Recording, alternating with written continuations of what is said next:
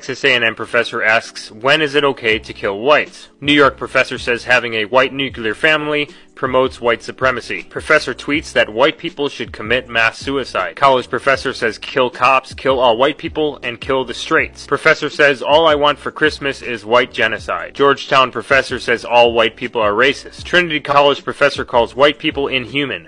Let them fucking die. College professor says believing in hard work is a white ideology. College professor says white people are conditioned to commit mass murder. A professor equates math with white privilege. A professor says white supremacist patriarchy is responsible for the Vegas shooting. Professors hold a white racism course at FGCU. USC professor calls for a Holocaust against all white people. Professor says I'll teach my children to be cautious and distrust friendship with white people. Baltimore professor says white people need to personally give all of their money to black people. College professor says some white people may have to die to solve racism. College professor says white masculinity is a problem for America. Georgetown professor says all white people are racist. Rutgers professor was taken to the NYC hospital for psychiatric evaluation after he tweeted threatening to kill white people. White professor calls all white people to mass suicide because of slavery. Here's a slide from a college classroom that says white tears on a mug. Here's another slide from a college classroom that says white people stay colonizing. White privilege